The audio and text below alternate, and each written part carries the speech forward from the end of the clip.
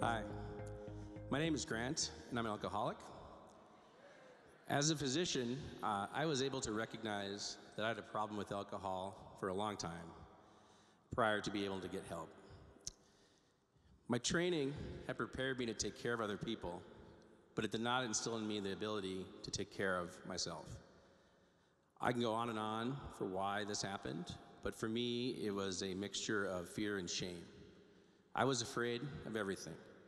I was afraid of people discovering I wasn't good enough, fear of what people may say about me, fear of being unable to control my drinking, and then also the fear of living a life without alcohol. Along with that fear, brought with shame and self-loathing because of all the things I did to continue to be an alcoholic and all the things I did to the people around me, including my family and my patients. I can still recall those mornings, waking up and asking myself, why did I keep making these choices? Why could I not get myself better? And just trying to puzzle together what happened the day before. I sought help a number of times, but was always unable to show my true self, because by that point, I really didn't know how. I'd lied to myself and to everyone in my life so much that I just wasn't sure who I was. The stigma of addiction, as we talked about today, wouldn't allow me to admit I had a problem and kept me from being honest. I wish I could say I got sober because of my family, but like many alcoholics, I had to face consequences to find recovery. I can still remember the day my supervisor came to my office and told me I had to come with him.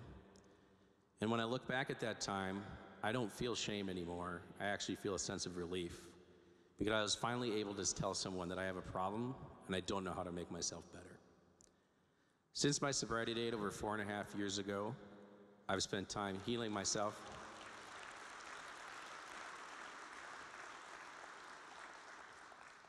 I've spent time healing myself and my relationships. I can honestly say I wouldn't be here today if I didn't have the support of my family, my friends, my sponsor, and my colleagues, and also my employer. But as Dr. Henke got an award today, this morning, the Zazula Award, I've also been fortunate to participate in the North Dakota Professional Health Program. This is a program. This program exists to help physicians and other healthcare providers with a structured environment that gives a higher likelihood of recovery, and really allowed me to know that I was not alone. Physicians and other healthcare providers have a increased risk of burnout related to compassion fatigue and work-life balance, and obviously the last few years with the COVID pandemic have made all this worse.